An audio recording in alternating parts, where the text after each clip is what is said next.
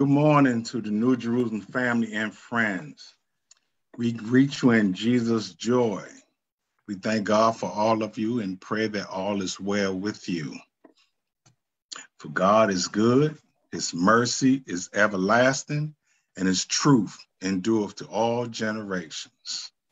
I am Minister Walter White of the New Jerusalem Baptist Church. Our pastor is Dr. Thomas J. Henderson, and our church is located at 1219 Dunbar Oaks Drive, Capitol Heights, Maryland. And we pray that this service will lift your spirits and bring you closer to God and the knowledge of our Lord and Savior, Jesus the Christ. After the call of worship, we will have an opening selection by Minister and Deaconess White. Make a joyful noise unto the Lord, all ye land. Serve the Lord with gladness. Come before his presence with singing.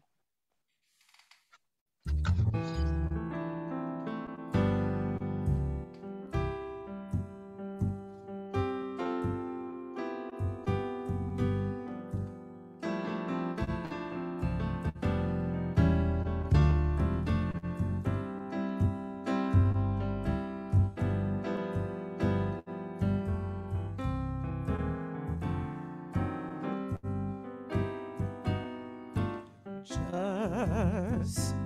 a closer walk with thee,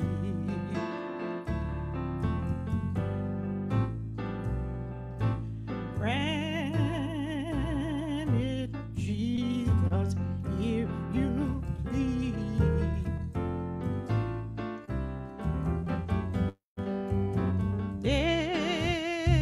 Daily walking close with thee.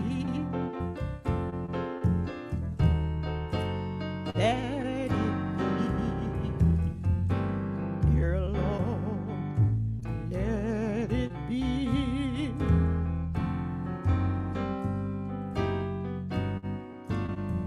I am weak, but thou art strong.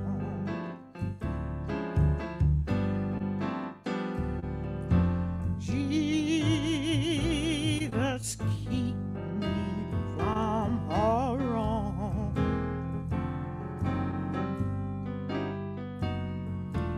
I'll be satisfied as long as I walk. Let me walk close with thee. Just a closer walk with thee. Just a closer walk with thee. Just a closer walk with thee. Granted, Jesus, if you Just a closer please. walk with thee. Just a closer walk with thee. Daily walking close with thee.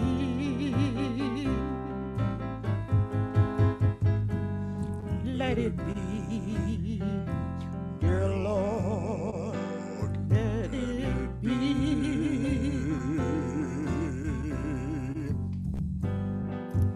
Through this world of toils and snare,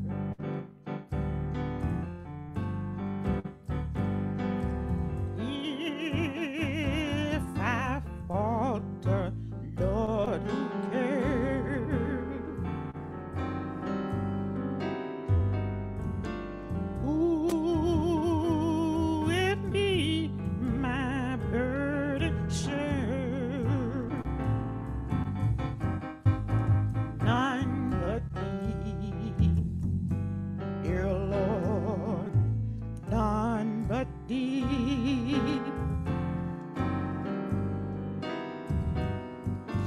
Just a closer walk with thee. Just a closer walk with thee.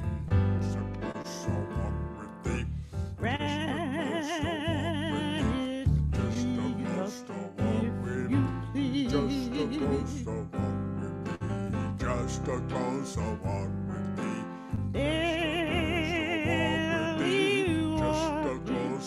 walk with thee, just a closer walk with thee, just a closer walk with thee. Let it be, Let it be, dear Lord, dear Lord, let it be, dear Lord, let it be. when my feeble life is over.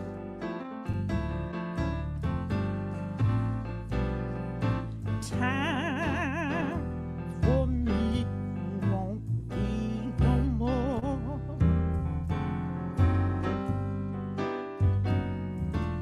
Guide me gently, safely, oh, to thy kingdom shore, to thy shore. Closer walk with thee, just a closer walk with thee, just a closer walk with thee, just a closer walk with thee, just a closer walk with thee, just a closer walk with thee, just a closer walk with thee,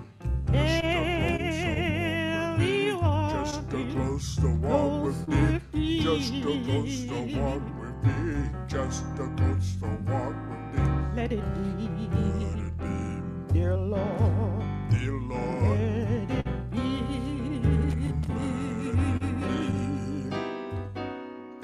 Just a closer walk with thee, just a closer walk with thee, just a closer walk with thee. Grant it, Jesus, Walk with thee, just a closer walk with thee, daily walking close with thee. just a closer walk with thee. Let it be, Let it be, dear Lord, dear Lord, let it be. let it be.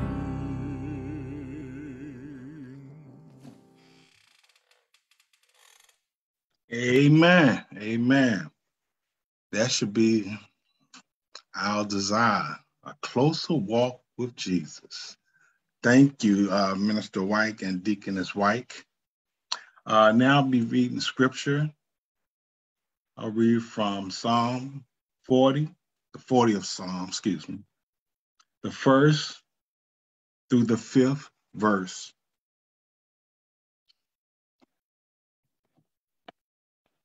I waited patient for the Lord.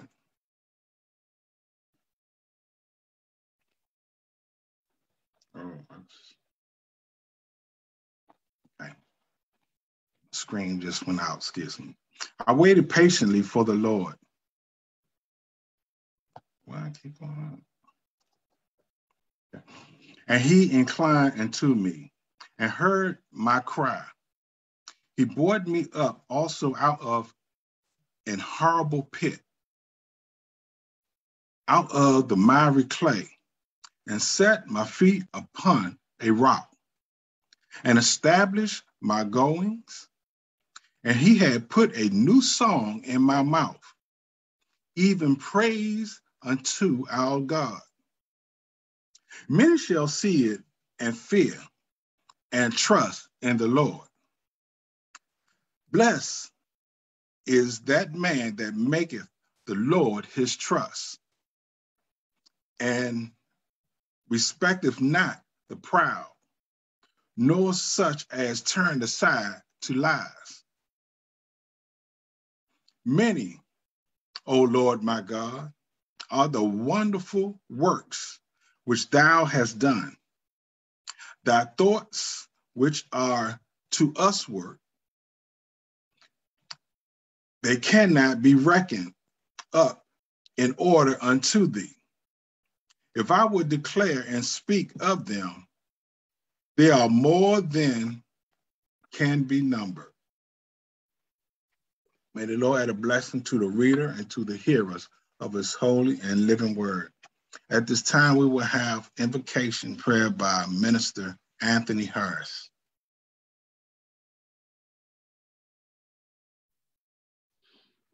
Good morning, everyone. Let us pray. O most wise and heavenly Father, we give honor and thanks to you today, Father God. Father God, we just thank you for your goodness. We thank you for your mercy, Father God. We thank you today for touching us with the finger of love and woke us up in our right mind. We thank you allow us to see this day for one more day that we can get it right, Father God, that we can get closer to thee, Father God. We just say thank you, thank you, thank you. We thank you for all that you have done. We thank you for you letting the sun shine upon us today, Father God. And Father God, we ask you to go with our pastor today as he break the bread of life to us, Father God. Fill him with your spirit today, Father God. Open our hearts and minds that we may receive the word from up high today, Father God.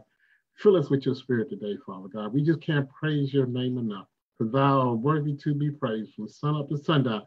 Thou is worthy of your praises, Father God. And we just say thank you, thank you, thank you. We thank you for your goodness. We thank you for your mercy, Father God. And Father God, we know that it's going to be our last prayer one day, our last song and our last sermon. Then we're going to go on the other side of the Jordan River, Father God, waiting to see our darling son, Jesus, Father God, who died and shedded his blood that we might have the right to the tree of life.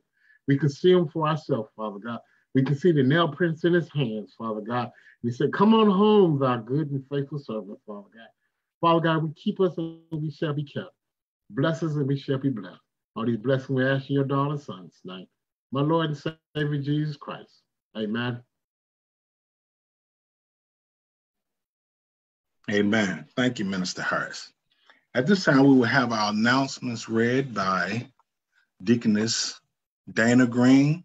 Following our announcements, our own very beloved pastor will come and share his remarks.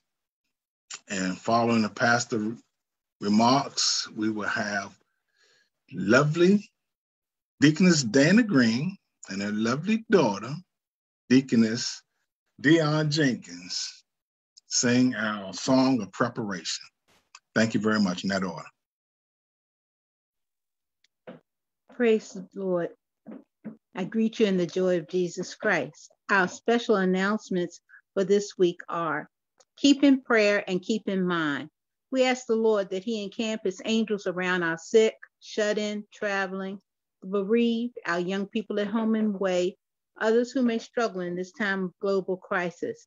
And for Mother Henderson, Sister Williams, Deaconess Birch, White, and Blakeney, as well as family, friends, co-workers, the needy, downtrodden, lost, and all others who have said, pray for me. Remember, until further notice, we will have Wednesday Bible study prayer service and Sunday morning service, 11 a.m. via Zoom on this link. And the meeting ID is 868-236-3959. Please don't forget, next Sunday is our communion service. If you need communion supplies, please see Deaconess Green or White by this coming Wednesday to make arrangements to receive the supplies. Donations, tithes, offering, etc. can be made online at www.njbcmd.org. Remember also, you can give by mail, our church website, and by Cash App at $NJBCMD. And special thanks as always for your love offerings last week. Do you have a November birthday or anniversary? Please let Deaconess Green know as soon as possible so you may be included in the announcements on Fourth Sunday. Please visit and support our church website. Our church web address is www.njbcmd.org. You can join our live Sunday service starting at 11 a.m. at Twitter at New Jerusalem BC, YouTube, and Facebook. Be sure to visit and sign in and direct others to the site and a blessing. Our thought for the week: do you want to live in a godly peace, contentment, and with God-given joy in this life? Do you want to receive the power to overcome the flesh and persevere in a godly manner through all nature of adversity? In John 14:16, we learn about living and walking in the Spirit. When we walk in the Spirit and seek the help of the Holy Spirit will remind us of who we are in Christ. As such, we find Christ-like and godly solutions to our troubles through Christ's power and strength. For example, when you are wronged, slighted, treated unjustly, do you take your feelings out on the wife, the husband, kids, co-workers, or friends? Too often in this manner, we start a cycle of anger, frustration, and sometimes retaliation. Those whom you unfairly take out your anger, hurt, or disillusionment through a hasty, thoughtless, and unkind word or deed, in turn, may take their feelings out on innocent others. They attack another who attacks another, and so on. Where does it end? By the end of the day, there is a lot of anger, grief, pain circling in our world. You can change things by submitting to Christ and the initial prompting of the Holy Spirit to live and speak Christ-like in all things. When you are wrong, don't do what comes naturally, such as a tit-for-tat fleshly rebellion. Stop and take the time to read, believe, and submit to God's will in the words you will find in Romans 12:19. Dearly beloved, avenge not yourselves, but rather give place to wrath. For it is written, vengeance is mine, I will repay, saith the Lord. It is better that we do what comes supernaturally as found in 1 Peter 2:23. When Jesus suffered, he did not threaten or strike out. He absorbed the unjust treatment and committed himself to be the ultimate judge who rights all wrongs in his own godly will and way. When we behave in a Christ-like manner, we can be where the cycle of ungodly anger and frustration ends by directing issues to Christ, who can and will make it right. Let it go, saints. Give it to God. Trust God, for he will keep his promises. Remember, God loves you, and so do we. Thank you. Thank you, Deaconess Green, for the reading of our announcements and giving her little sermonette in our thoughts of the week. And she always does so appropriately. And certainly we appreciate the very fine job she does with our bulletin. Last week, if someone had told me I would be feeling well enough to be here with you this morning, I would have had serious doubts about it. I hurt my back trying to lift my wife up off the floor. I was in excruciating pain and didn't know just what I was going to do. I cried out to the Lord, Lord, what are we going to do? Knowing that my wife depends upon me so much, pick her up, help her with things she has to do when the nursing help is not around. And I said, what are we going to do? With both of us laid up. And lo and behold, I experienced the blessing of having two doctors in the family, my daughter and her husband. And my other daughter, they came over and they nursed me. And they worked on me, did many things to help me along the way. And I still couldn't believe that I would have the kind of recovery that I'm experiencing today. And so I praise God, and I've been telling everyone that I know what my family did for me was fine and helped me to be at this point that I am this morning. But somebody's been praying for me.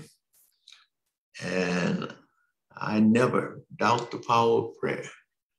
And I never take it for granted. And so whenever someone asks me about my condition, I say, pray for me. Pray that the Lord will restore me. And so many people would tell me, Pastor, I'm praying for you. And when I started to feel so much better so quick, I said, somebody pray for me. Had me on their mind. Here I am this morning, a testimony, a testament to the fact of God's great healing power. I'm reminded of that song, when I woke this morning, I didn't have no doubt. I knew the Lord would bring me out. So I got down on my knees, crying, Lord, help me please. I got up singing and shouting victory. Victory is mine. Thank God. Thank God for being one in the number. Thank God for his great healing power. I want to thank Minister Campbell for picking up the ball and keeping things going and keeping things decently in order. On last weekend, by God's grace, we already had Minister White scheduled to bring the message, as he usually does on Fifth Sundays, Missionary Sundays. And so thank you, Minister White, amen, for bringing the word of God. And thank to each and every member of New Jerusalem for all that they did to keep things going. And God honored our faithfulness. God honored our prayers. And here I am this morning. I regretted that on last Sunday I was scheduled to preside over the installation service for the Bethesda Baptist Church new pastor, Pastor Michael Thompson. And I had so been looking forward to it. But that did not happen. But fortunately, presiding, they were able to get someone to take care of that particular assignment pretty readily. And I thank God that I wasn't serving in the capacity that would be any significant consequences. And I've been told that the installation service went very well. Members of Bethesda poured out their love on their new pastor, who is certainly no stranger to them rather. They have known him all their life, all his life. His parents were members of the church when he was born. He has been a member of the church for all those years since he was born. And he has always had a faithful walk during that time. I often tell people that one of the most impressive things I've observed about their pastor is that he, even in his younger days, he remained faithful, and he continued steadfastly in the way of the Lord. Unlike many of us who get full of ourselves and wander away from the church, this young man, he was steadfast down through the years. And now he's going to bring that steadfastness and that faith to them as their under shepherd. And I ask that you all will please lift Minister Michael Thompson up in prayer. He, I think it's been maybe a little more than a year or so now that he lost his mother to COVID, and both his mother and father were overcome by the COVID virus a couple of years ago, but a little over a year ago. And his mother succumbed to it, and his father has been convalescing almost since that time. But I understand that his father was doing well enough to be able to come out and experience the installation of his son as the pastor of the church that he's been a member of, that served as a deacon for more years than I can recall. And so it was just a glorious occasion from what I hear. I just regret that I wasn't able to be there to experience it, but I'm persuaded that all things work together for good. And so congratulations, Minister Thompson. Keep your hand in God's hand. Keep being faithful and knowing that God says to those when their journey is over, thou hast been faithful over a few things. Enter into the joy of thy salvation. He didn't say thou hast presided over a big church. He didn't say thou hast built the big church. He said, well done, thy good and faithful servant. Thou hast been faithful over a few things. Enter into the joy of thy salvation. And so my words of encouragement to Pastor Thompson, be faithful, and know that God is faithful. Morning by morning, with new mercies we see. Great is thy faithfulness, O Lord, unto us. I ask you to continue to pray for me, that I will continue on my path of recovery. Pray for my wife, better than 51 years, who as of late has been stricken with health problems that has hindered her from serving the way that she'd like to serve. And I just ask that you will continue to lift her up in prayer. She's been holding steadfast to the Lord. She's been being unmovable in her commitment to the Lord. And naturally, she longs to be able to serve in the manner that she was accustomed to serving. We have a good time with her on our Wednesday Bible study and prayer service when she's able to join in with us on the Zoom connection, and they can hear her sing and testify. And though it's sometimes halted and not as we remember her in her healthy days, but the joy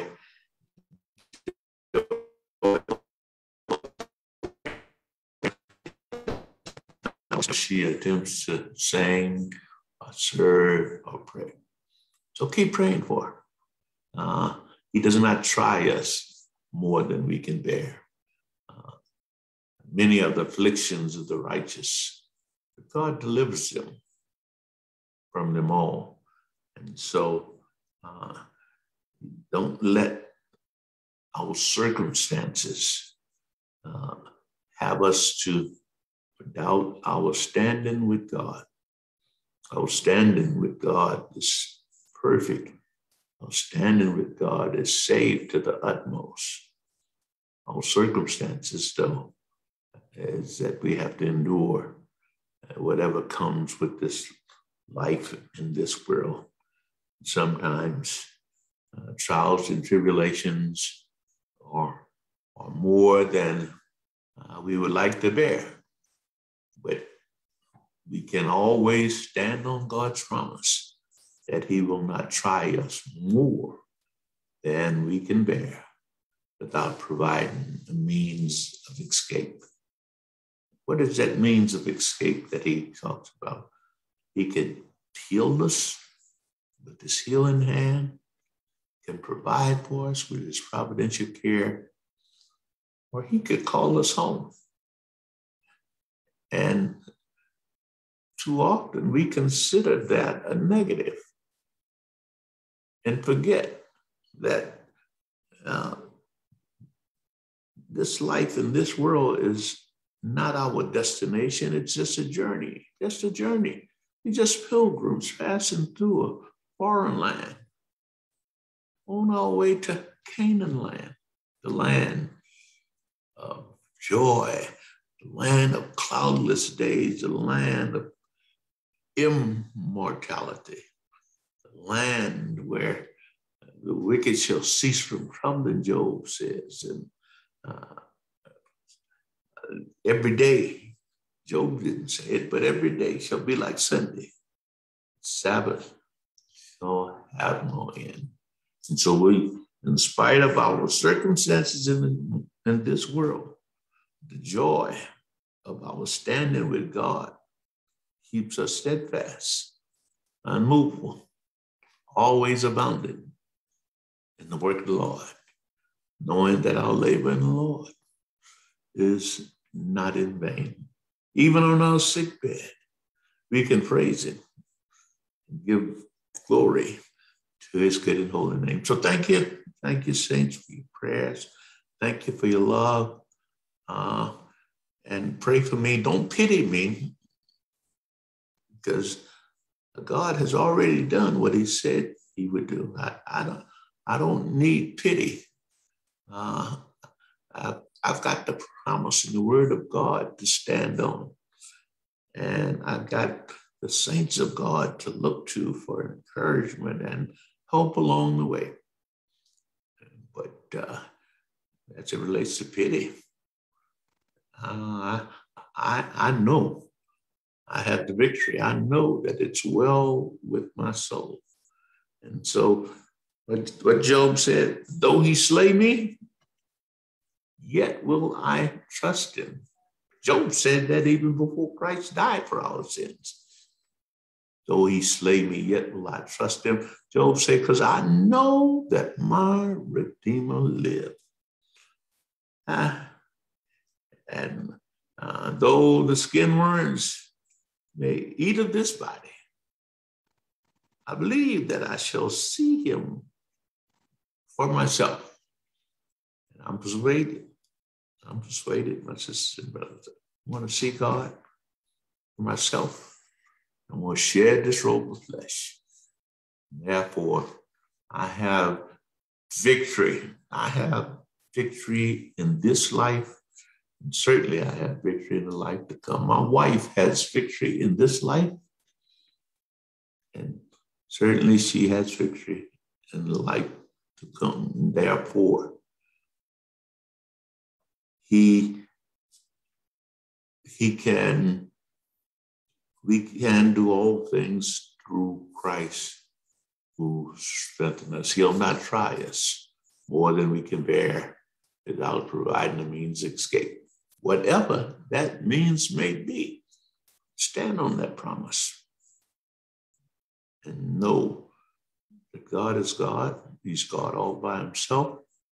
He makes no mistakes.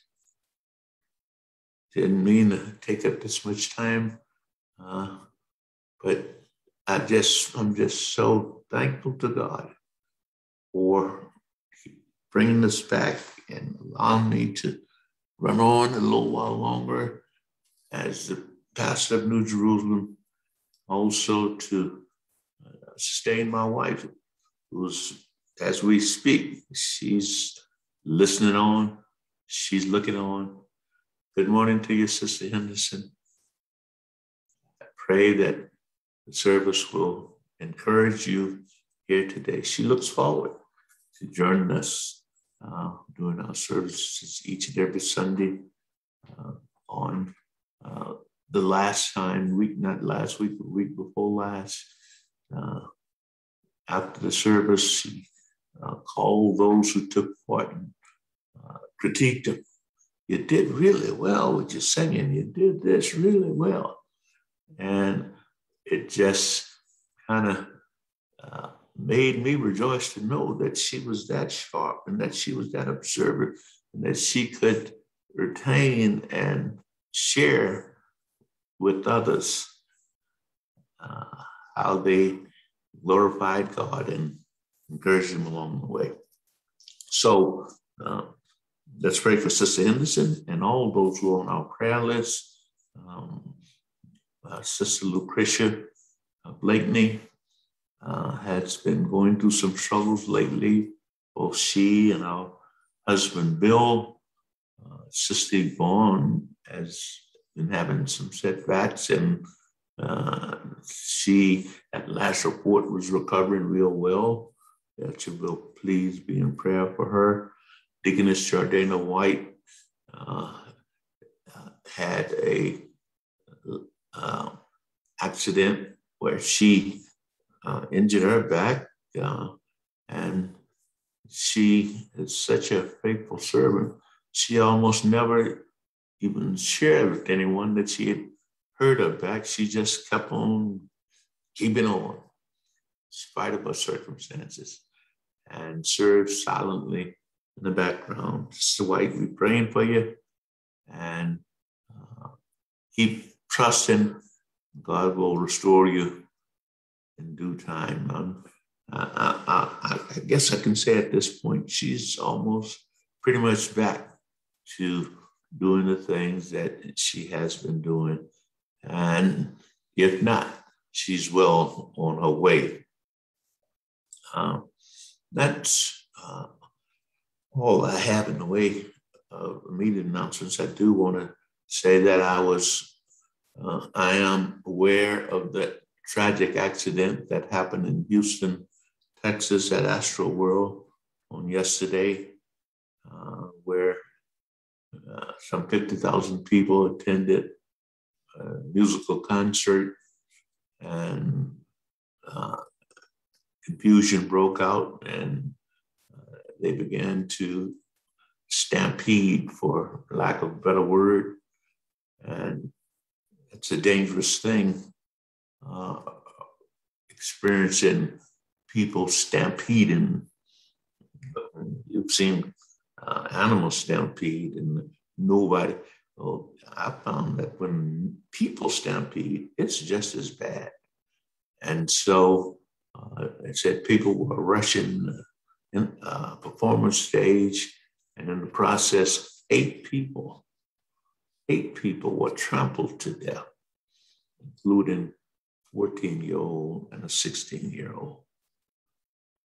My heart goes out to the family of those who lost their lives in that tragic accident. And I said to myself, man, wouldn't it be wonderful if we could get 50,000 people to attend a Christian service and get so excited that they just rushed the podium. I believe God will sustain them all. But unfortunately, it was not that way in this case. So let's be in prayer for those families, particular family. There was one 14-year-old and one 16-year-old that was killed in the incident. Let's ask God's healing power upon those families, and that they will restore them or rather comfort them during their bereavement. And no one can better witness to people about finding comfort in the face of death than Christians who know that there is an escape from death through our Lord and Savior, Jesus Christ, and to know that death is nothing but a doorway to eternity, eternal bliss in the presence of God, or eternal damnation to those who do not know Jesus Christ as their Lord and Savior. So enough has been said. I'm going to, at this time, decrease, for lack of a better word, and look to our very faithful Sister Dana Green, who always is available and ready to serve in so many different capacities. And she and her very faithful daughter, new mommy, a little over a year now, celebrated her only child birthday, to come and join in the hymn of preparation. Amen.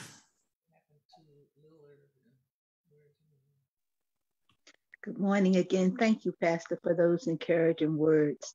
And it just lets us know good times, bad times, we're going to serve the Lord.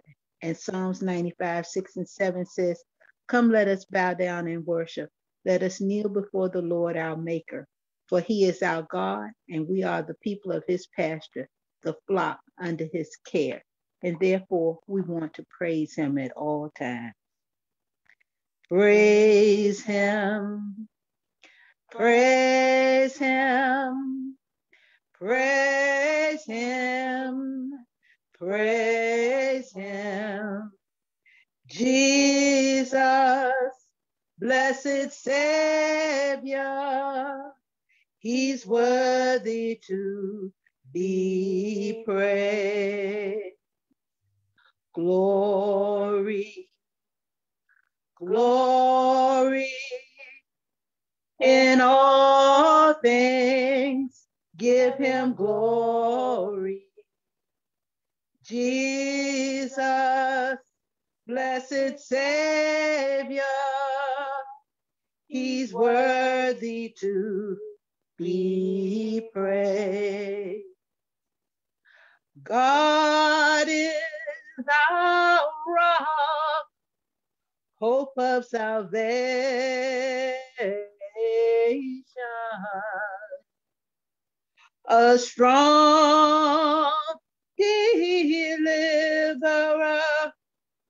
In him I'll always trust. Come on, let's praise him. Why don't you praise him? Praise him. Praise him. Jesus, blessed Savior, he's worthy to be praised. God is our rock, hope of salvation,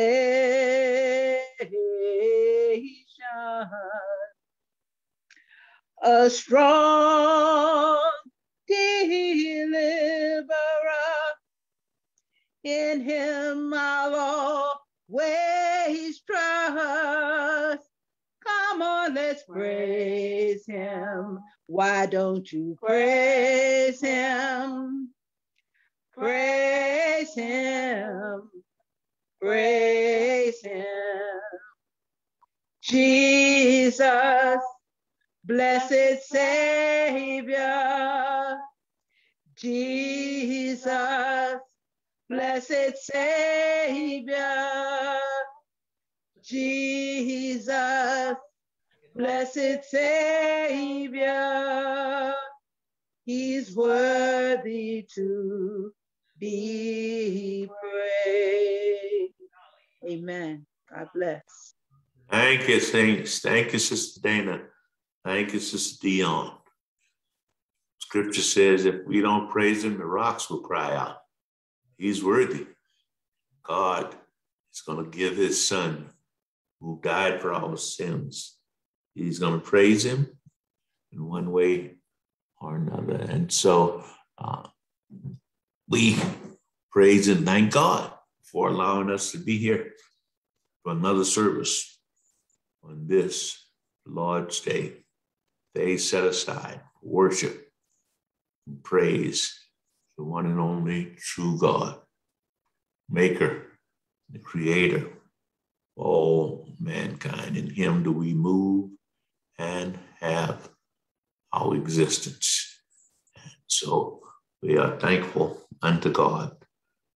Praise Him for this another day. This morning, I want to share with you from the book of Acts, the 4th chapter. And those of you who have your Bible and wish to turn along and read with us, we're going to be reading from Acts chapter 4. And we will be reading starting at the 13th verse and reading down through verse 22. Now, when they saw the boldness of Peter and John and perceived that they were unlearned and ignorant men, they marveled.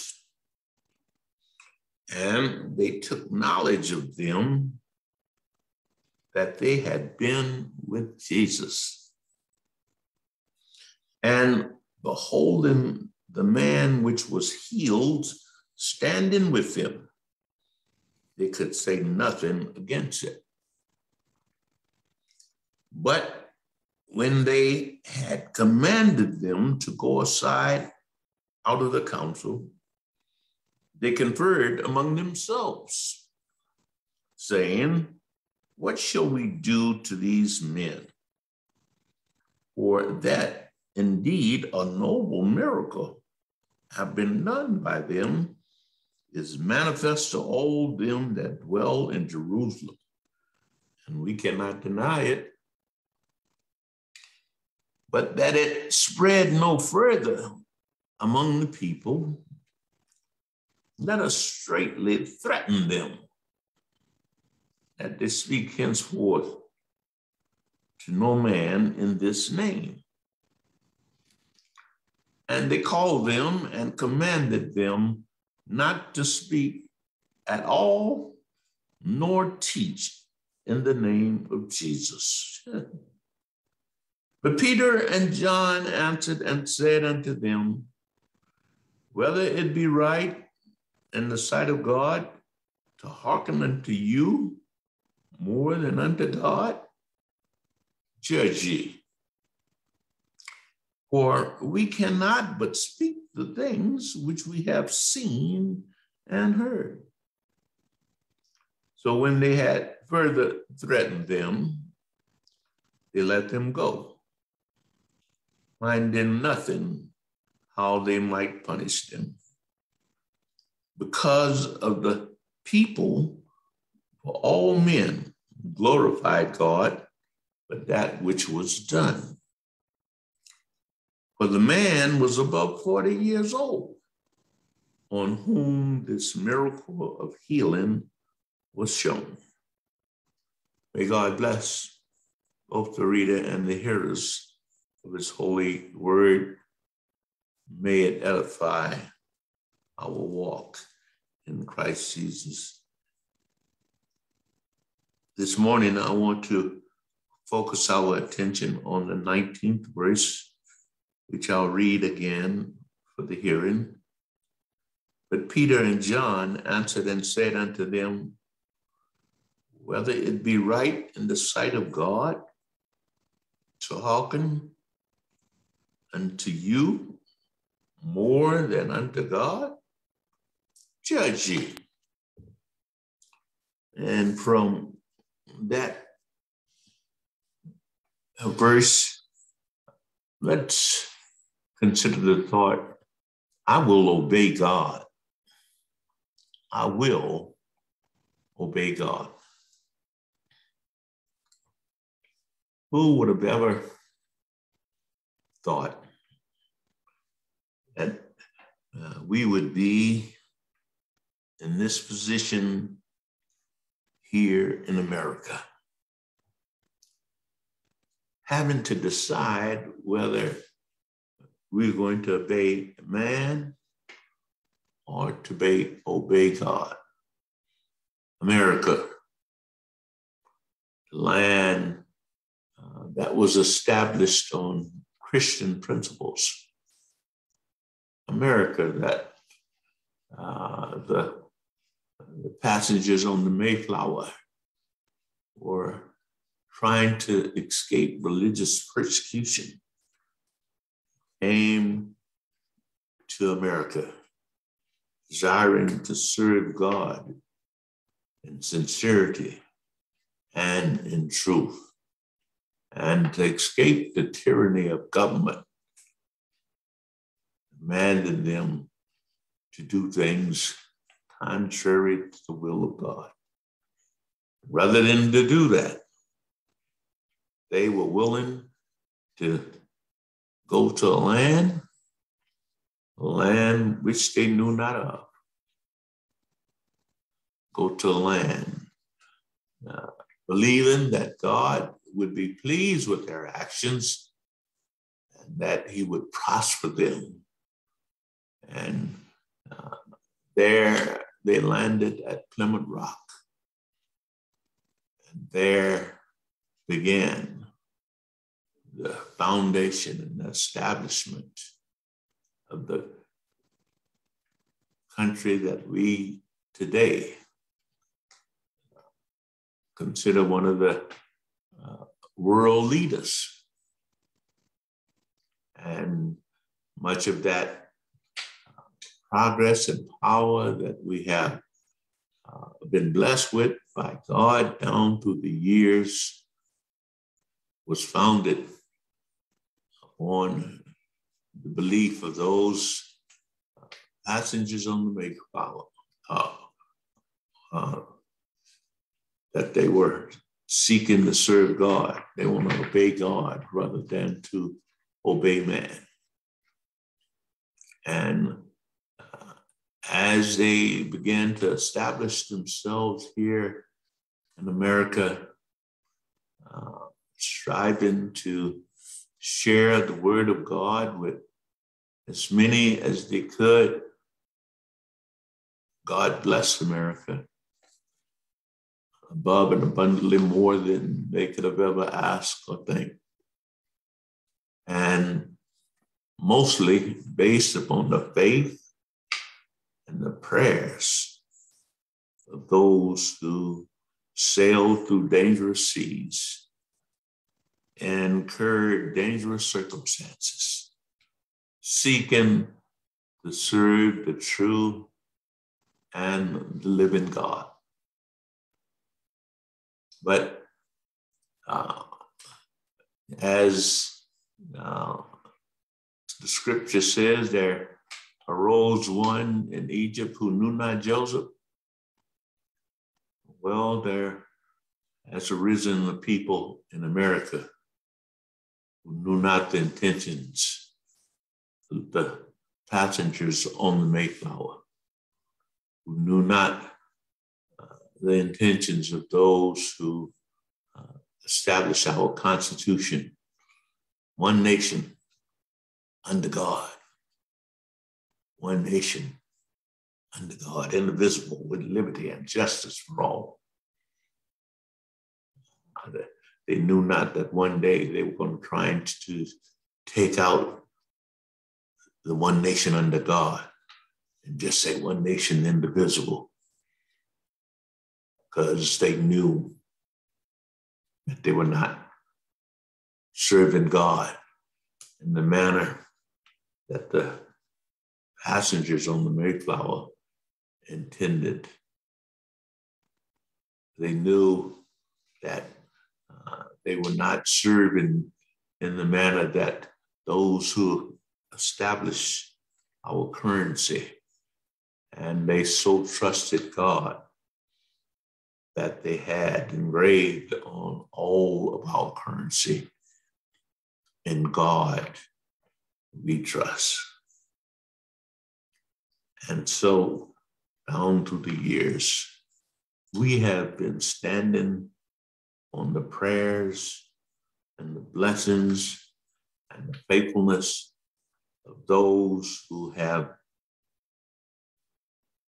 put their trust in God and founded our nation based on Christian principles. But somewhere along the way, we have been blinded by our prosperity. Somewhere along the way, we have been blinded by our progress in technology, progress in science, our progress in being inventors and leading in so many different ways. And we got so blinded that we persuaded ourselves that this progress was not due to the knowledge that God endowed to us. We persuaded ourselves that this progress was of our own doings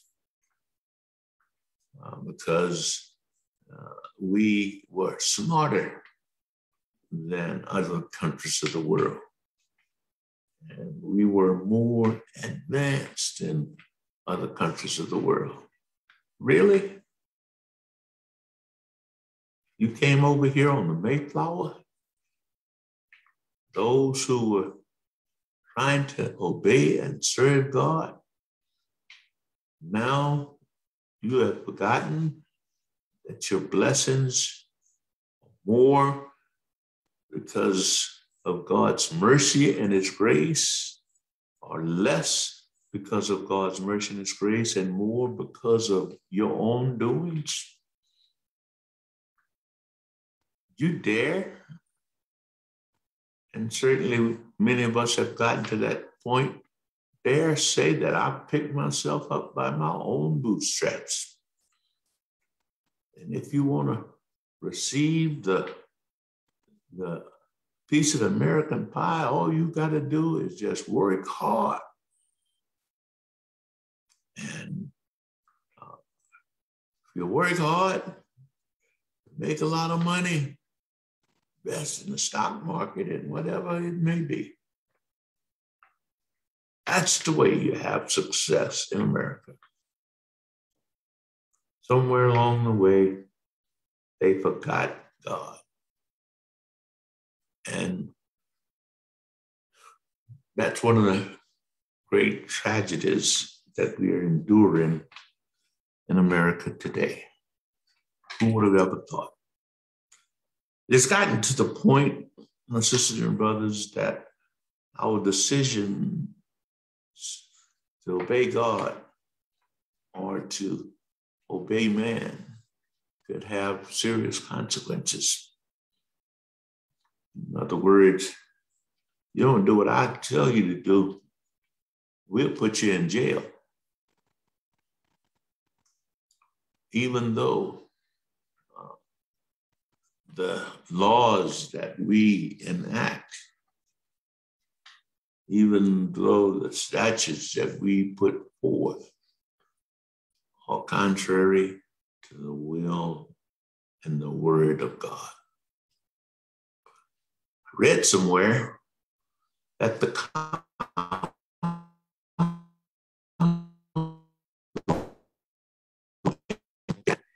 if any statute or law contradicts the word of God, that it's unenforceable. My goodness, what a wonderful principle for a country to be established on. Any statute you make, Supreme Court, any statute you make, legal system, if it's contrary to the word of God, it's unenforceable. They recognized that it was unfruitful, that it was pointless, that it was never going to result in anything good to establish laws that were contrary to the word of God. That's the predicament we find ourselves here in today, here in America, who started out on the right track, but we're caught into this circumstances so much that often out of fear of the consequences, we choose to obey man, knowing well that it's contrary to the will of God.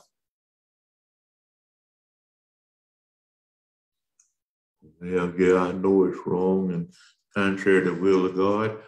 That's what the law says. And I don't want to go to jail. I don't want to have to endure any unjust punishment as a result of disobeying the laws of man. And it seems that the more we go along with the program of man's law, though we know they're contrary to the will of God, the more we just let it slide and remain silent on the issue, the more we are confronted with other issues that bring us further and further away from the will of God. In my own lifetime, I have seen how gambling, which in my younger days was considered illegal and taboo, has become more and more prevalent. It was along the way legalized. Many fought against it, but were not able to prevail. Now gambling is illegal from shore, or is legal rather, from shore to shore. And I don't know if you've been noticing, but on television, almost every other commercial here in this area is advertising legal gambling, luring people more and more into that vice. What's the vice about it, preacher? Just opportunity to make money. Well, why do you think America initially would not allow gambling to be legal? Because our founding fathers knew that gambling would lead to problems contrary to the will of God, that gambling would encourage us more to put our trust in money. We gamble because we're trying to get rich quick. We gamble because we love money.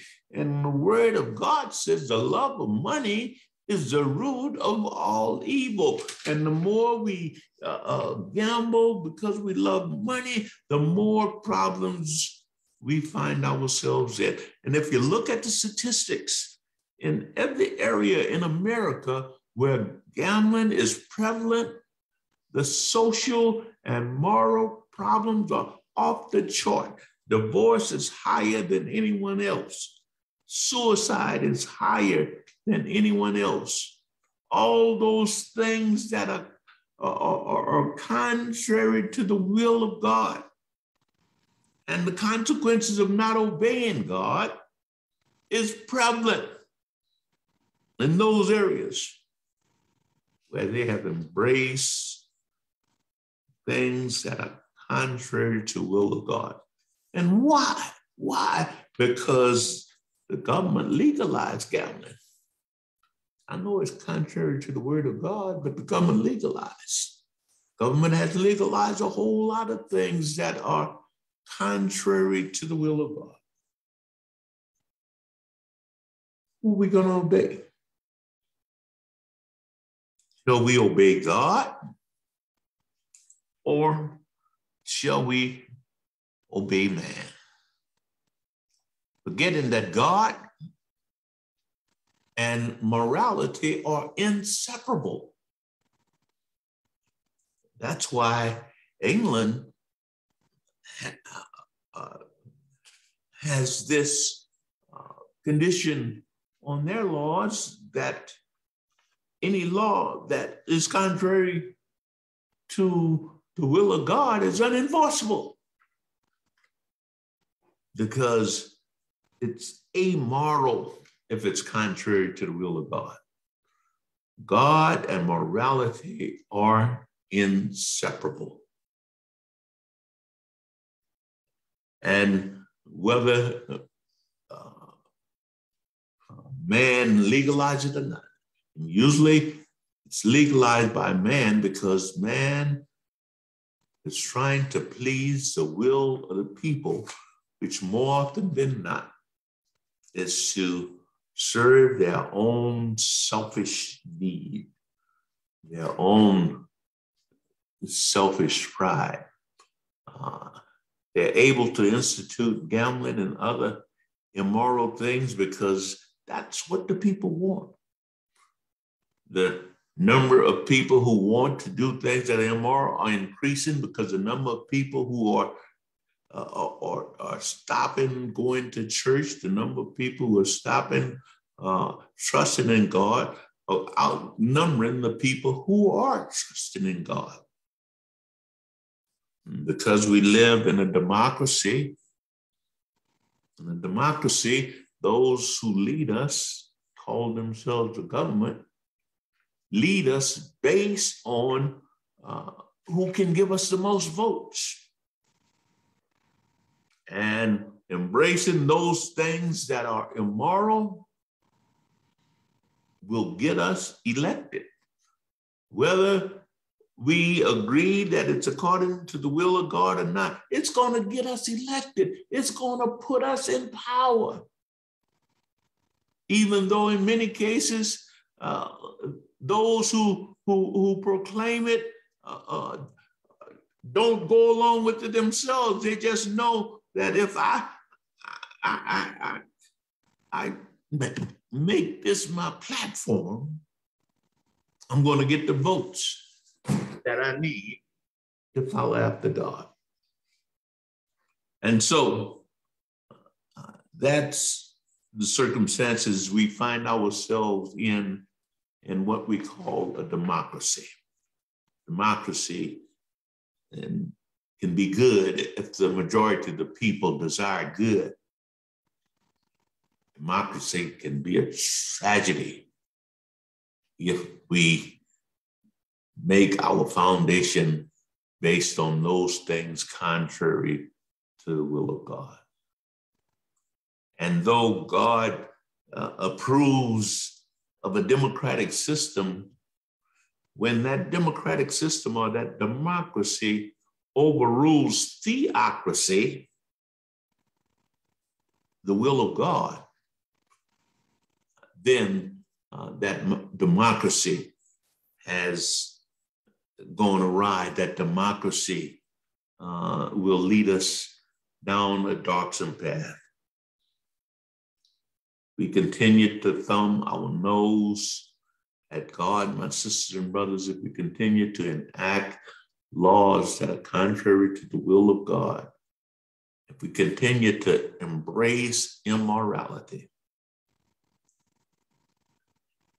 and we are embracing it to the extent that if it's the law, it is not only affecting the general public, it is coming into God's church. When did our churches get so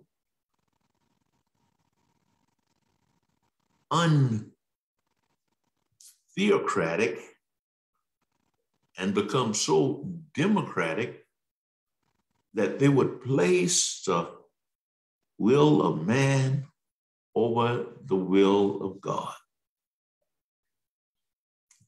And so those immoral things that we as Christians should be leaders in directing the people towards God and away from sin, we are embracing in our churches. because it is the law of the land. It is what the people want. And we would even let come out of our mouth if we don't embrace those things that are legal, then the people are not going to come to our church. So a lot of them not realizing, yes, it's making a lot of people come to our church.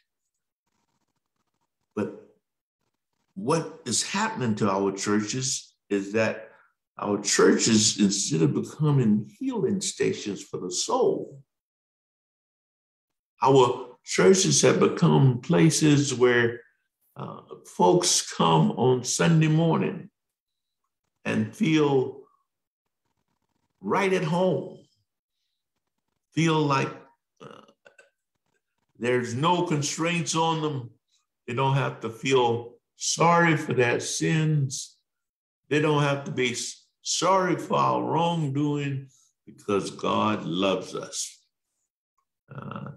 And the preachers don't preach anything that make us ashamed of our sins. The preacher don't preach about anything that reminds us that God is not pleased with our action, especially if it's been legalized. And so we are confronted with the question, my sisters and brothers, whom shall we obey?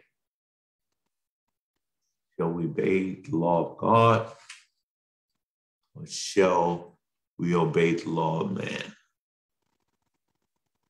In democracy, it's contrary to theocracy, the law of God. Then we are on a path of destruction. And that is what is happening in America today. Not one nation under God, as our preamble of the Constitution says.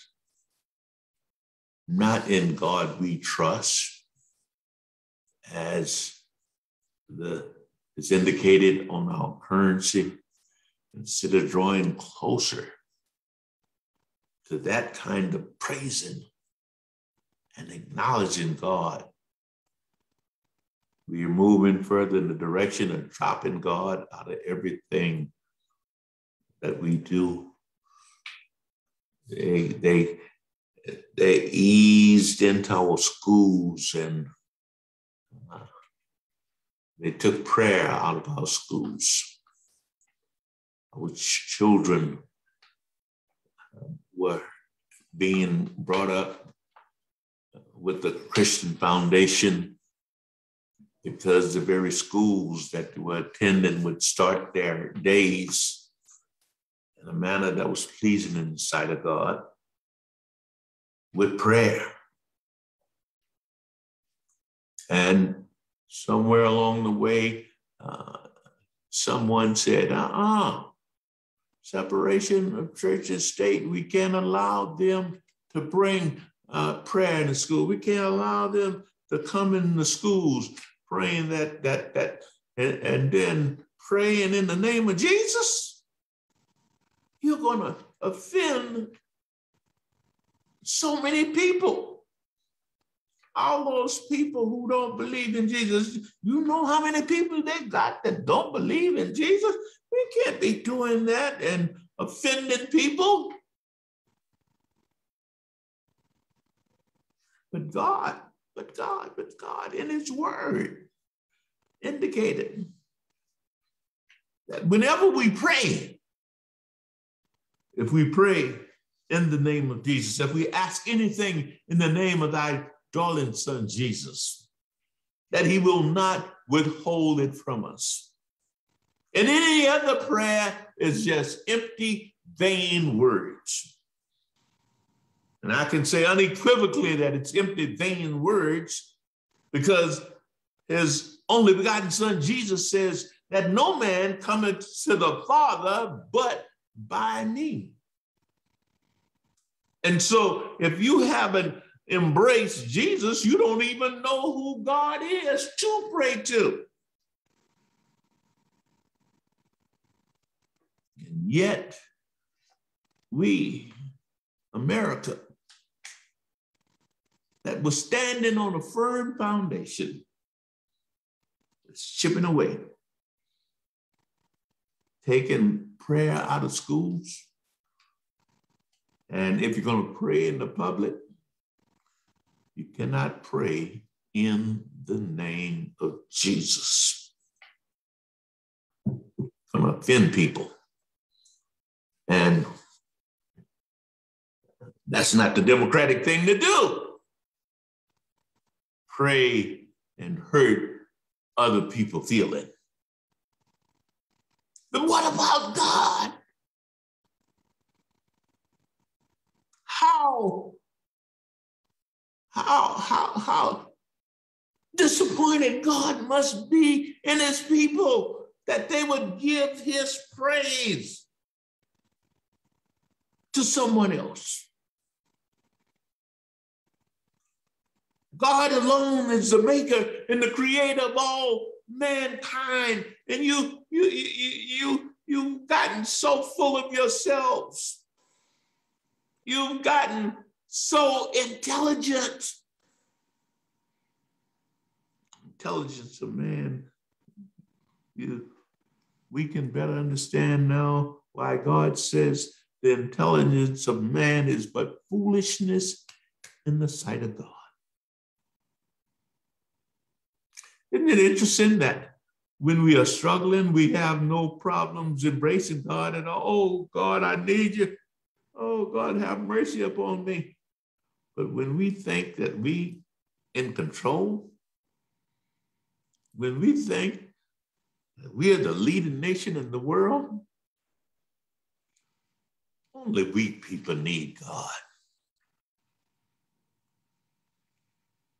Trusting in God is a sign of weakness. Look at those people who go to church. They're just people who don't know how to make it. They don't know how to claim their American dream. They're just weak.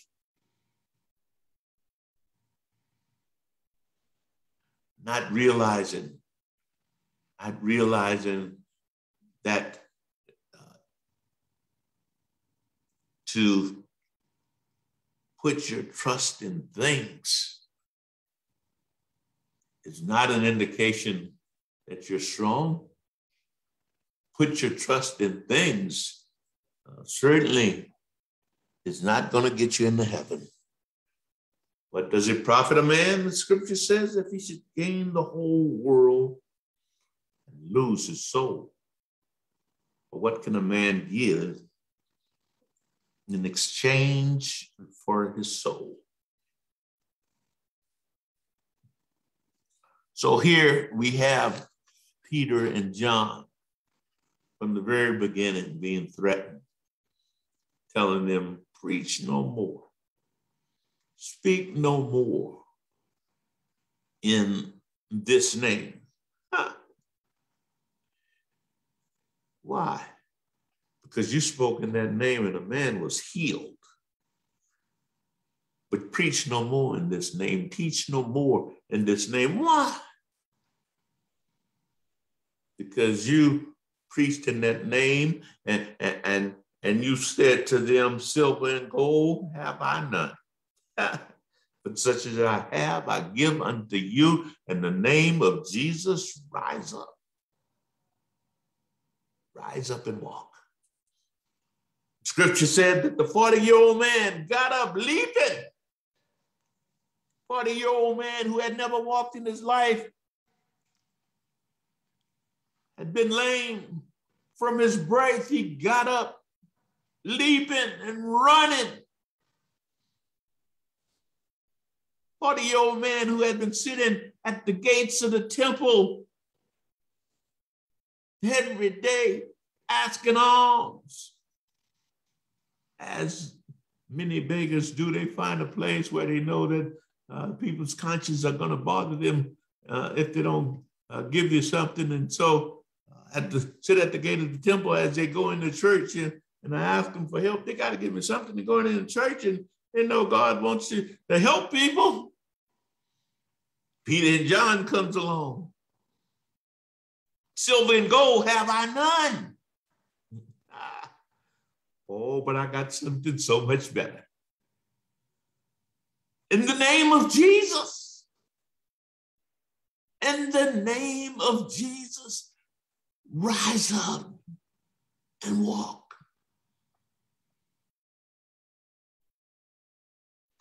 And though his body was healed, the healing of his body was nothing in comparison to the healing of his soul. Silver and gold have I none. Silver and gold cannot get me into heaven. Trust in the Lord and do good in all thy ways, acknowledge him. Silver and gold cannot get us into heaven. Believe on the Lord Jesus, and thou shalt be saved. And so, my sisters and brothers, here we have Peter and John asking the government, who shall we obey? Shall we obey God, or shall we obey man?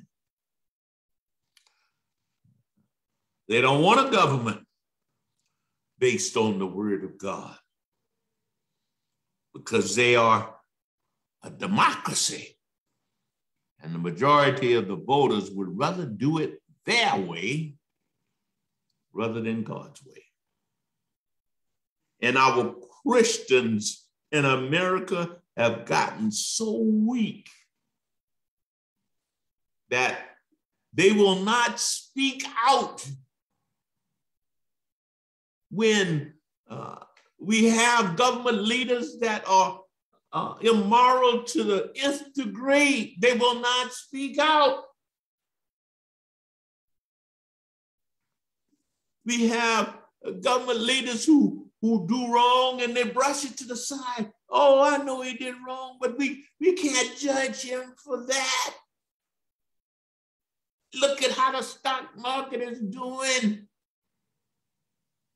Look at all the benefits that we are getting from his leadership.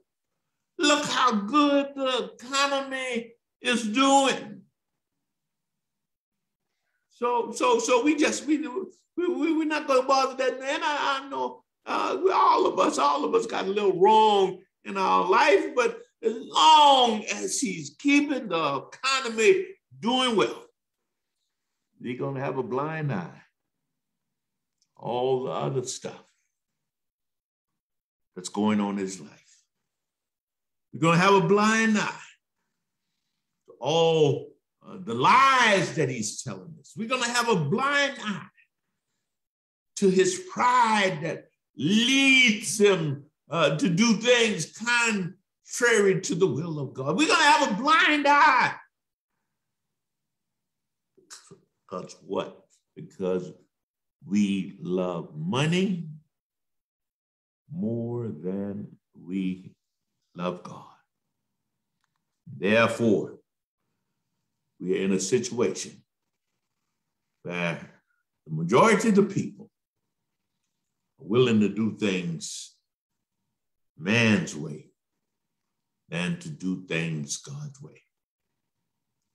Forgetting that the word of God says that if any man will come after me and turn back,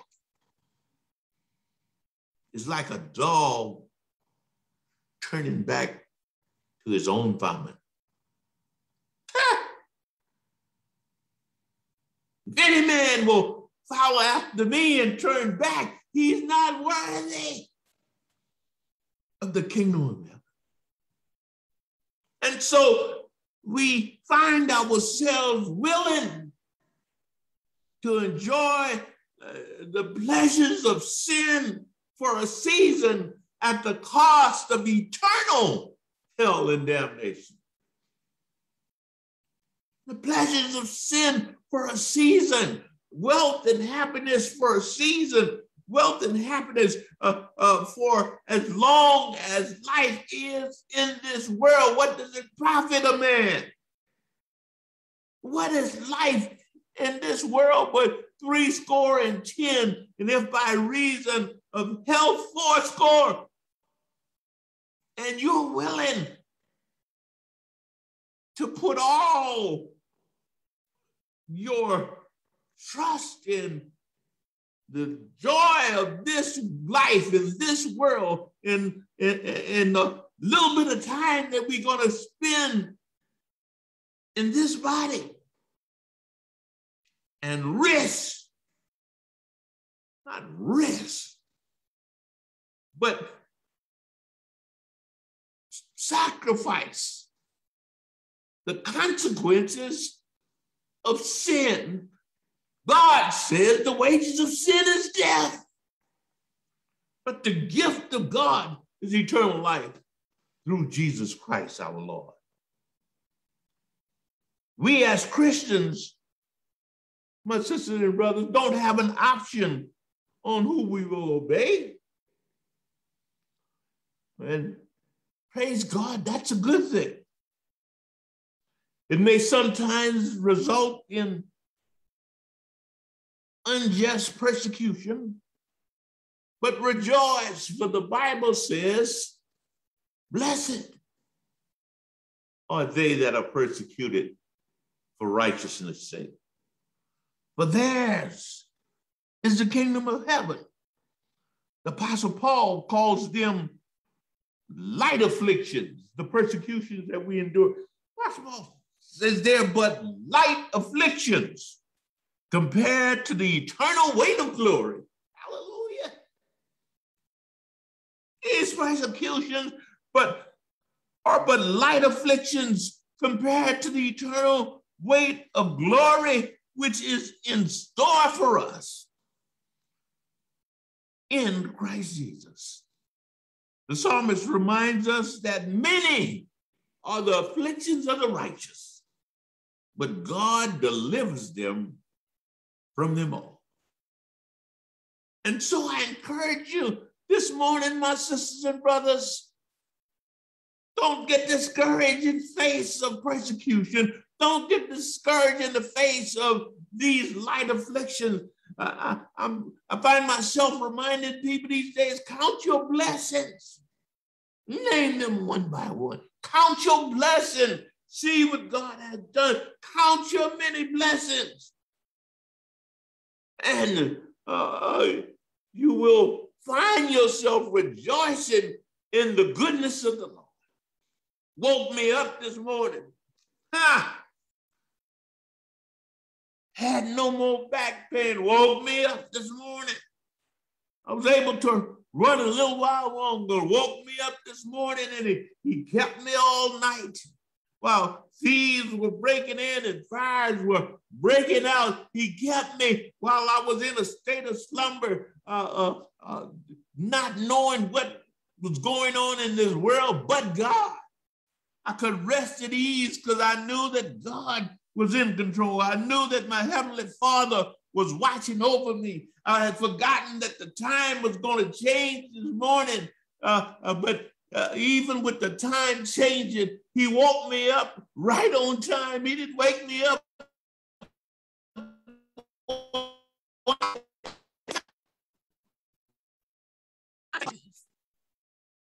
fixed it for me. And I woke up and was able to be right on time, even with the change of time. I was getting ready, and I looked up at one of my clocks that said 9:30, and I said to myself, "Oh Lord, did I oversleep?" No, I didn't oversleep. He may not come when you want him, but he's always right on time. And I said, oh, he reminded me that the time had changed this morning, and he woke me up right on time, allowed me to enjoy that additional hours sleep, and woke me up right on time. I tell you, God is a good God. And I wouldn't serve any other God. I had food to eat. I had clothes to wear. I had heat. I had a roof over my head. I lacked nothing in this life. I didn't have an abundance of things, but I'm reminded of the woman with the meal barrel, and she was getting ready to eat her last meal because the meal barrel was down to just one more meal. And God says, just put your trust in me and take some of that meal and give it to Elijah. And what a faith decision she had to make. She obeyed God. She gave some of that meal in the meal barrel to Elijah, who God had sent him to this woman with her last day of meal. Say, Elijah, I'm going to show you what faith can do. And she gave Elijah something to eat. And then when she went back, there was still enough for she and her son, who they were going to eat their last meal and lie down and die. And the scripture says every day she didn't have a full barrel of meal. Every day she didn't have more than she needs. She had just enough. And I'm telling you, my sisters and brothers, if you got enough for another day, God has kept his promise. He didn't tell you he was going to bless you like the man whose ground bought for plenty. And he said, what shall I do? I have much good stored up for many days. He says, I'm going to pull down my old barns. I'm going to build greater barns, and there will I bestow all my goods. I have enough for the rest of my life. There I will bestow all of my goods, and I have it made. And I'm going to say, soul, take thine ease, for I have much good stored up for many years. So what if you got much good stored up for many years? Who said you're going to live to see tomorrow? And that's just the lesson that God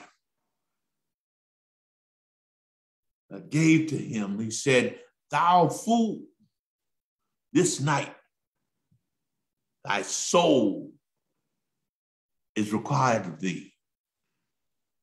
Then whose shall those things be which thou hast provided? Looking up at the computer, and I see that we possibly having some system problems. And so I'm going to hasten to a close here. And I'm going to claim victory and say that God is going to keep us going as long as necessary. Sisters and brothers, there are more people than we can ever realize who want to hear that there is a God. And that he loves us and he's in control. We have this message in these earthen vessels. And as Jesus has proclaimed to his disciples, as the Father has sent me, so send I you. Go ye, my sisters and brothers, into the highways and the byways. Don't let anyone dissuade you from lifting up the name of Jesus. For at the name of Jesus, every knee shall bow, every tongue shall confess. At the name of Jesus, the word of God says there's no other name given among men by which we shall be saved. Therefore, I'm going to obey God. I don't know about you, but I'm going to obey God. I want to hear him say, well done, thy good and faithful servant. You were faithful over a few things. I'm going to obey God. I'm going to preach the word. And I'm going to be instant in season and out of season whenever I have the opportunity, regardless of how I feel, regardless of what the circumstances may be. I'm going to, at every opportunity, proclaim Jesus is the way, he is the truth, and he is the life. There are so many people, the harvest is plentiful, but the laborers are few, my sisters and brothers. Lift up the name of Jesus, and if I be lifted up, I'll draw all men unto me. Fear no man, my sisters and brothers, For the scripture says that there is torment. And he has not given us a spirit of fear, but of power and of love and of a sound mind. Peter well knew his answer to the question. It was not directed at himself, but to those who dare to disobey God, and commanded that others do the same. In the words of the Apostle Paul, as I bring it to a close, we are troubled on every side, yet not distressed. We are perplexed, but not in despair. Perplexed about how so many people are turning their back on God, but I'm not going to get despair. Though no one joins me, still I will follow. Persecuted, but not forsaken. I fall down, but I get up. I have trials and tribulations, but God sees me through them all. Cast down, but not destroyed. Always bearing about in the body the dying of the Lord Jesus, that the life also of Jesus might be made manifest in our mortal bodies. Just the light of mine, yeah, my mortal body.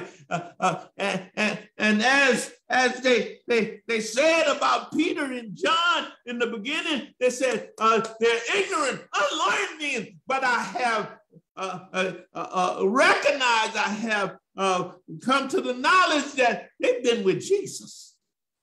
And praise God, when you have the boldness, when you have the testimony that comes from knowing Jesus, you'll get people attention. When you have the word of God in this earthen vessel and you speak forth the word of God is quick and powerful, sharper than a two-edged sword. The word of God has its inherent power in the boldness. The power doesn't come from you. It comes from the word of God, and the word of God shall not return unto him void. Believe on the Lord Jesus, thou shalt be saved. I have decided, my sisters and brothers, to follow Jesus. Jesus, Jesus, Jesus, just Jesus. Jesus in the morning. Jesus in noontime. Jesus all day long. Trust and obey, for there's no other way to be happy in Jesus, my sisters and brothers.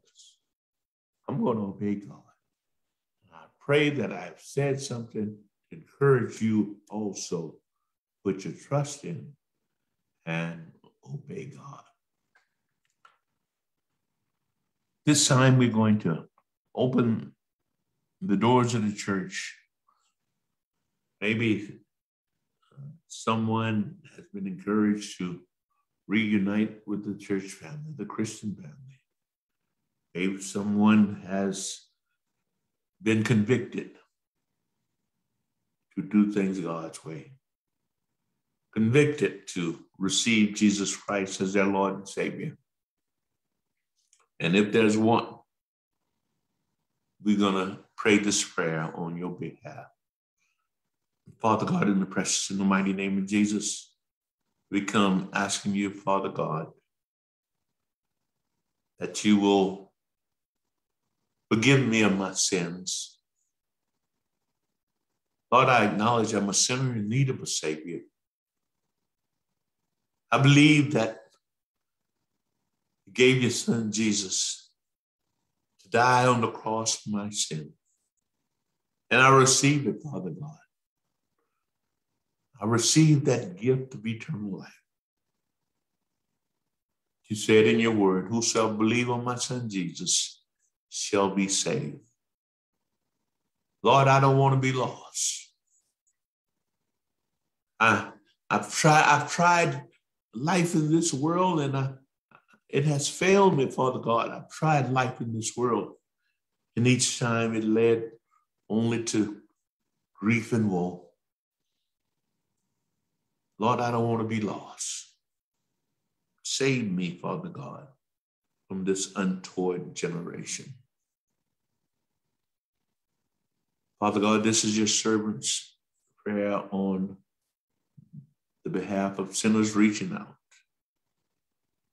Lord, if they've been praying with me, may they know that you're not slack on your word. And if they confess with their mouth, believe in their heart the Lord Jesus, they shall be saved. Not maybe they're going to be saved. They shall be saved. Not they will be saved, but they shall be saved. This, Father God, is our servant's prayer in Jesus' name and for his sake. Amen. Thank you, my sisters and brothers. At this time, we're going to have our altar prayer for those who stand in the need of prayer and claim the blessings of God's word, claim the power of God's word, and submit ourselves in humble obedience to God. Come boldly before the throne of grace and mercy, he says, where we shall find help in the time of need. Most holy and all-wise God, Father of our Lord and Savior Jesus Christ, the songwriter says, come ye disconsolate, wherever you are, wherever you languish. Come to the mercy seat and fervently near. Here bring your wounded hearts. Here tell your anguish. Earth has no sorrow that heaven cannot heal. Hear our prayers, O Lord. We come in obedience to thy word, claiming the promises of thy word. Search our hearts, Father God. If there be anything that's hindering us from receiving the joy of your word, living like Christians, hindering us from receiving the blessings of your word, living like Christians. Psalmist said, David says, creating us a clean heart, renew a right spirit within us. Give us, Father God, a do-right mind. Forgive us, Lord, our shortcomings. Strengthen us where we're weak. Build us up, Lord, where we're torn down. Help us to let our light shine in this dying and sinful world. Though no one join us, help us to let our light shine in this dying and sinful world. Though we be rejected and despised and persecuted, may we let our light shine before men that they may see our good works and glorify thy Father which is in heaven. And as they glorified God because they could not deny the power of God that was displayed by Peter and John, may we let our light shine, that they who hear thy word glorify God, because they cannot deny the power of your word. They can look at Pastor Henderson and say, that's Pastor Henderson. I know Pastor Henderson had that kind of courage and boldness in it. Well, Pastor Henderson, I can't believe. Pastor Henderson doesn't have that kind of boldness and courage in him. It comes from God. It's the power of God within me. And you can have it too if you stand on the word of God. For the word of God is quick and powerful and sharper than a two-edged sword. Hear our prayers, O Lord. Quicken our spirits, quicken our bodies, quicken our minds. May we not yield to the way of this world. It seems to be heading more and more in the opposite direction here in America. What our founding fathers the pilgrims who landed on Plymouth Rock, as they move further and further away from the trust and the doctrine of the God that they were serving. May we double our commitment. May we be found faithful, Lord, in spite of those around us. Let our light shine. This, Father God, is thy servant's prayer in Jesus' name and for his sake. Amen. Thank you, my sisters and brothers. I pray that I have not wearied you in any way with proclaiming the word of God. And I know if I worried you anyway, it wasn't because of the word of God that worried you. May have been because of some of my inadequacies in delivering in a manner that I should. I pray that you've been strengthened in some way. I pray that you have been encouraged in some way to continue to run with patience this race, to continue to let this dying and sinful world know that Jesus is the way, he is the truth, and he is the life. Follow me, my sisters and brothers. Follow me, I say, as I follow Christ Jesus. Pray for my strength to ever walk in the way and to not put myself in the position of those pastors that will lead God's sheep astray. Because I don't want to have to endure the words that say, woe unto the pastors who lead my sheep astray. I want to hear him say, well done. Pray for me. I'll pray for you, my sisters and brothers. Now unto him who's able to keep you from falling and to present you faultless before the presence of his glory with exceeding joy. The only wise God, our Savior, be glory and majesty, dominion and power, now and forevermore. Let all the saints of God say amen. Thank you, my brothers and my sisters, my Christian friends, those of you who have joined us on the internet and online services. Come and join us again on next week and strengthen us, help us in our commitment to lifting up the name of Jesus. Join our Bible study that we have on Wednesday nights through our Zoom session that we have. And if you go to our website, you'll be able to find what that connection is. We would love to have you join us, learn more about the Word of God and obedience to the Word of God. Study to show thyself a workman approved unto God, and needeth not to be ashamed, rightly dividing the word of truth. I ask once again that you will continue to pray for our strength and the strength of Christians all over the world. Pray for suffering Christians. Pray for God's people, national Israel, that he will keep them. We pray for God's people, Israel, who have acknowledged and accepted Jesus Christ as their Lord and Savior, that they will be able to reach their brothers. Pray that God will prosper them in their way. May each one reach one till all be saved. Pray that we Gentile Christians will too, that our light shines, that each one may reach one. I believe that each one reach one.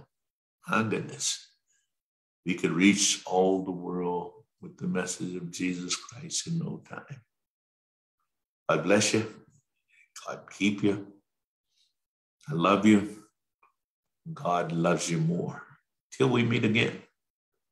This is God's Service Thomas saying goodbye.